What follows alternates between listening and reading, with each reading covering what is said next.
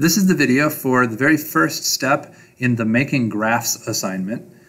The very first step in making a graph is knowing how to choose a graph type. If you don't already have one, you're going to need a handout, one of the note sheets from the front counter in Mr. Nelson's classroom. So get one of those if you don't already have one. The very first step in figuring out what kind of graph you're going to make is thinking about your independent variable.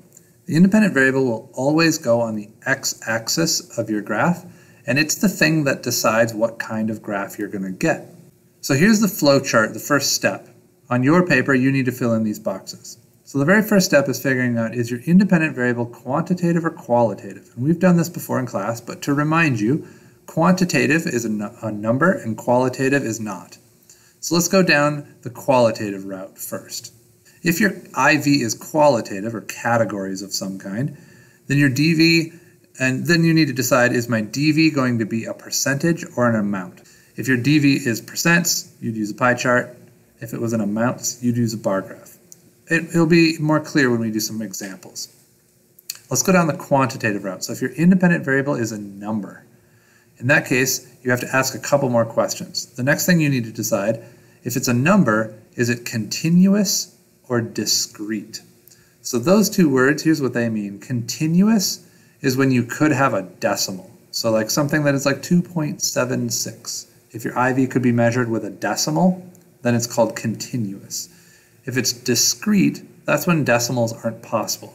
So for example, something that is discrete is like number of people. You would never have a decimal if you were measuring number of people. But if you were measuring amount of water, well, that's something that could have a decimal, so that would be continuous. If you're going to have something that's discrete, well, that's going to make you have a bar graph. If it's continuous, we still have to ask a couple of more questions. So you then have to ask, could you have more than one data point for each IV?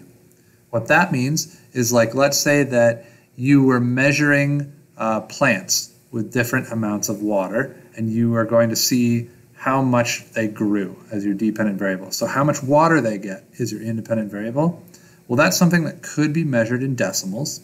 And if you were changing up so that you were putting different amounts of water and you were doing trials, well, you're going to have more than one measurement for each amount of water because you're doing multiple trials. Well, if you could have continuous, you're going to have a scatter plot. And that's because you can have multiple dots along the same spot on your graph. And so it's going to be kind of a messy graph with lots of dots. If you could only possibly have one point for each independent variable, like let's say that you're going to be graphing for that plant experiment, you're going to be graphing an average. Well, if you're averaging everything, you're only going to have one number for each amount of water. So in that case, you need to ask one more question. Would it make sense to connect the dots? If you say yes, you're going to make a line graph. Okay, so that's a lot of information. It's going to be a lot easier to make sense of this with some examples. Example number one. Let's say you wanted to find out what is the effect of different brands of tire on the distance a car slides on some ice. So your independent variable is going to be your brand of tire, and your DV is how far it slides. So we always start with the IV and we go through the flow chart. Quantitative or qualitative? Well, the brand of tire is not something we can measure in numbers, so it's qualitative. So then we have to ask, is our DV something that's going to be in percentages or amounts? If we're measuring how far the car slides, that's like a distance or an amount. So that's going to give us a bar graph. So this one, bar graphs.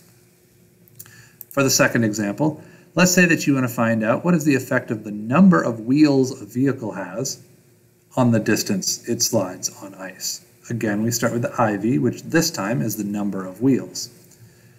Number of wheels is something that's quantitative. That's a number, so quantitative. So we have to ask, is it continuous or discrete? Well, it wouldn't make a lot of sense to have a decimal. Like a car has 4 wheels, a truck has 18 wheels, bike has 2 wheels. That's a number without a decimal, so that's discrete.